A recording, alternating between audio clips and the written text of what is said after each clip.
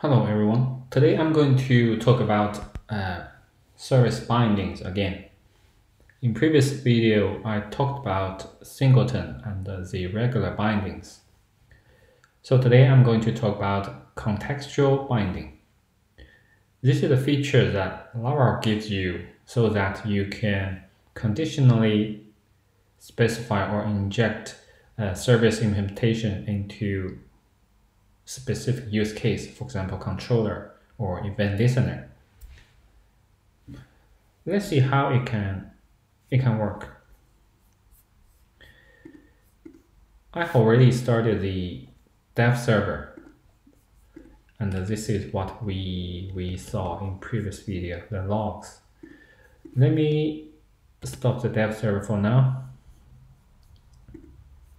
Then go back to the code base. What we did here in the service provider, we defined the bindings between the interface message service and the implementation email message service. And this message service is used by message controller. So I can send message.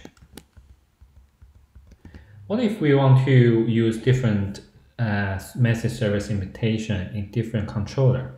Say the message controller, we want to use email message service, where the message v2 controller want to use a different service implementation, say WhatsApp message service. So let's see what we can do. Firstly, let's create another controller called message v2 controller. Okay. Very likely we can copy this part. You can see the message v2 controller already created. Let's copy and paste the code. We need to add some import. Okay. This is a v2, literally the same thing. What we are going to do is add one more root. A v2 message send. So message v2 controller.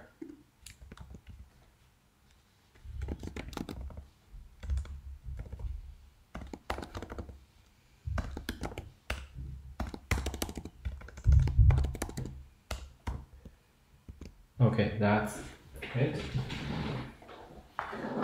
Let's try the endpoint now. Firstly, let's hit this one, message send. Okay, I need to start a dev server.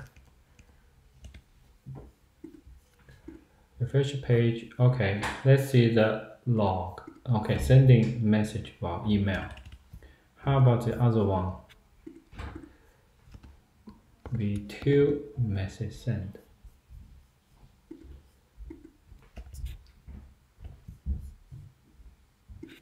And again, just to confirm, so we can see sending message via email. Okay. Now I want to use a WhatsApp message service in the v2 controller. What can we do? In service controller, we can use a feature called contextual binding. This is what we can do in the register function. We can use app when function, say message controller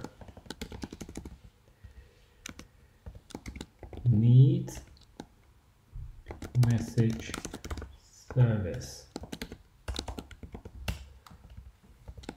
give. So this is a give function. The give function need a callback or closure. In this function, we return email message service.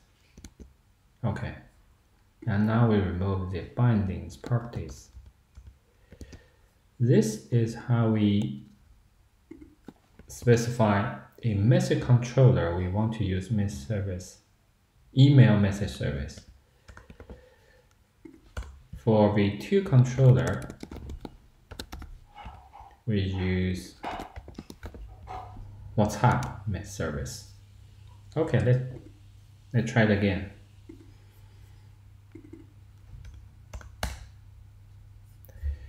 So this is a message send.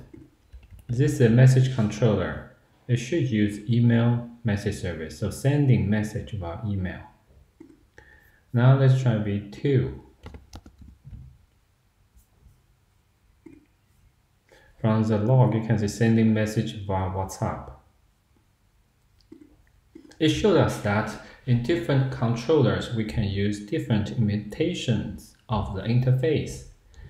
In Laravel, there's a concept called contract. A contract actually is an interface with a bunch of defined methods or functions. That's just like a contract defined between interface and implementation. So implementations have to implement those methods defined in the contract, or the interface, it looks like the contract. So that's a concept. So we don't need to spend too much time on the contract. So this is a contextual binding. It gives us the feature or the ability to specify specific or different implementation in different use case. For example, controller, event, listener, and so on in Laravel. Okay, I think that's it for today. Hope it helps. If you had any question about contextual binding, feel free to comment. Thanks. See you next time. Bye-bye.